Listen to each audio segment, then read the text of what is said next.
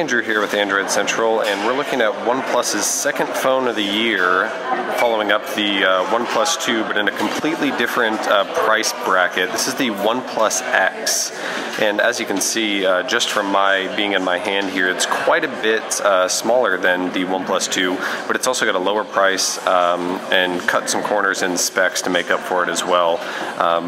As we walk around, you'll see that it's rather compact, very thin. Those are just standard volume and power buttons there, but it's got this nice metal frame that has gnarled edges on it, make it easier to hold because we do have glass on both sides, and it's nicely curved 2.5D glass that rolls off the edges, which is really great.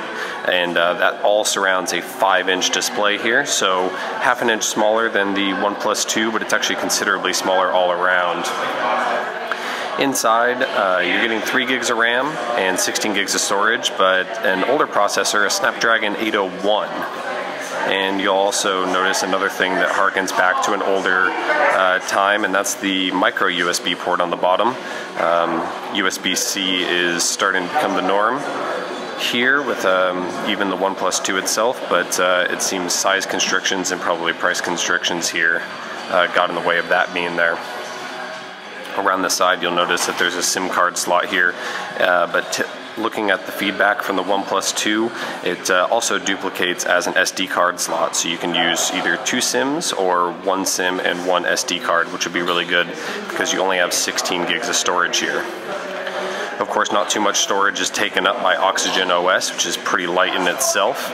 It's based on Android 5.1.1, of course, at this point. And if you've seen a OnePlus 2 or an updated OnePlus 1, you'll be familiar with this relatively stock style interface. All of the standard drop downs and settings, everything here. A little bit different because there are lots of customizations. We have an ambient display mode, of course, some extra gestures. You can configure the buttons between what we have here on screen and then capacitive ones down on the bottom. Again, all about the choice. And there's also a dark mode, which will take advantage here because this is an AMOLED display. So you can see they're using a black background here, so you really could save a few percent over the course of the day with that. So we're going to have additional coverage on this and lots of comparisons to other inexpensive small phones, but the price point this is coming at in the middle of November at $249 in the US and €269 is going to be nice and competitive, especially considering what you get in the hardware.